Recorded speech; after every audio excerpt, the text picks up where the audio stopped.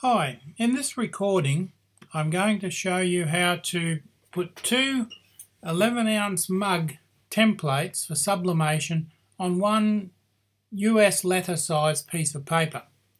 That's 11 by 8.5 for the uninitiated in inches. Okay, now what we've started with here is the piece of paper. That's as simple as that. The document setup when you're creating it is 11 inches by 8.5 inches. The DPI is 72 and it's not in portrait mode, it's in landscape mode, and it's anchored in the centre. Not for any good reason, but because it is in this case. Prefer embedded images, so you can move the image around then, the result around, without having to worry where the images are. You don't have to put them in a separate directory. They're just embedded in the document. It's a very small document. Now I won't click OK because it's already created. You can see it there. And there's our transparent new image. 11 inches by 8.5. Now what we do next is put two rectangles on there. There's the first rectangle, and you can see it's a white rectangle with a black border. Now there's our second rectangle. It's a white rectangle again with a black border, and you can see that the black border is there. That's the path, if you like, or the outline of the white shape. Now we don't want that there eventually, but for now I'll leave it there so you can see it. Now in that image there, that's the exact size for printing a sublimation print onto a ceramic mug, an 11-ounce mug. Now what the images I've got on there are a couple of Islamic symbols, and there they are. I've simply turned on the layers and you can see them there. My font is popping up there. We don't want messages popping up on the screen, but there they go. Everyone's used to that these days. So there's our document and it's all ready to go. Or is it? Now if you print those out on a printer, you'll have that symbol there on the bottom and that symbol there on the top one. You'll be printing two sublimation prints for two mugs. Very good. But you can put any symbol you like in there, any image you like in there. You can put photographs of your mothers, photographs of your kids, you can put whatever you like in there. Just at the moment, I've got two Islamic symbols in there. And they're, well, Arabic, I guess more appropriately than Islamic. But that's up to you.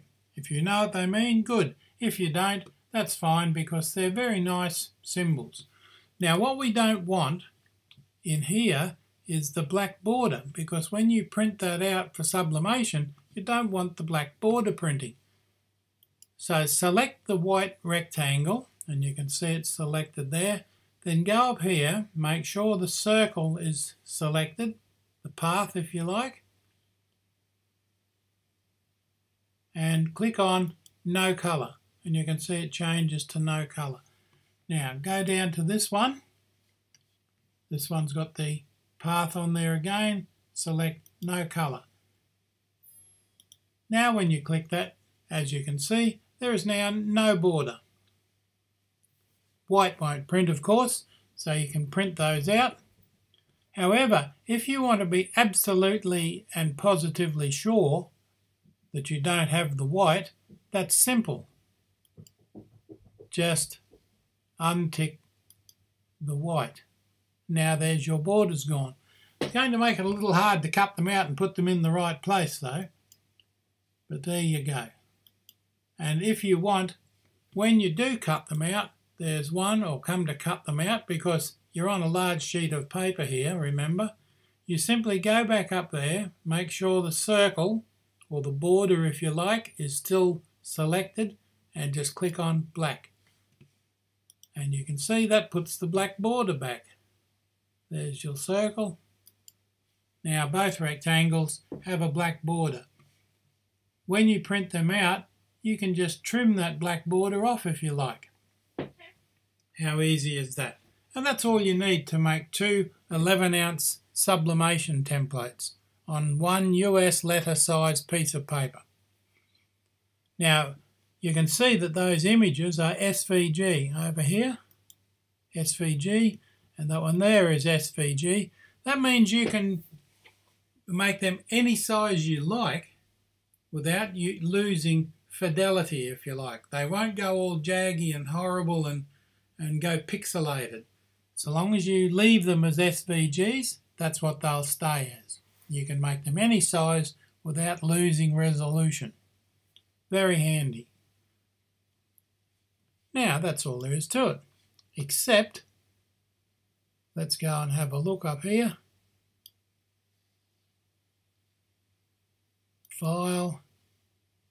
You can export it as a PNG file, or you can export it as PDF. Either one. I'll cancel that, or you can go up here and you can go to File and Print. You can print directly to your printer. You can see the pinkish colour there. It's a silly dog barking its head off. You can see the pinkish colour. That's the printing area on this particular printer. Now, all printers have different areas that they print. That's the edge there because I've got an A4 printer at the moment, and this is a US letter size print job. So that's a little different. Okay, that's all there is to it.